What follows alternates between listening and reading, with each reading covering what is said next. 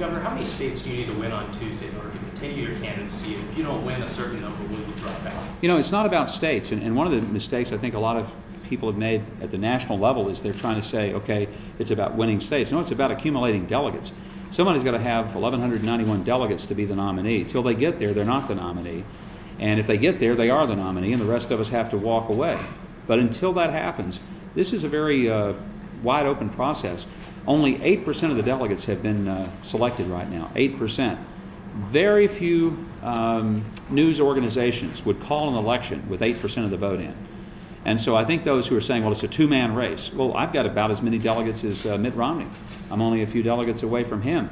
John McCain picked up the winner-take-all situation in Florida, which put him ahead. But there are more delegates in Georgia alone than there were in Florida. More delegates in Missouri alone than there were in Florida. Those are two states in play Tuesday, along with a whole bunch of other southern and Midwest states, as well as states like West Virginia, Montana. We could pick up votes in some of the ones that are not winner-take-all, maybe some in California.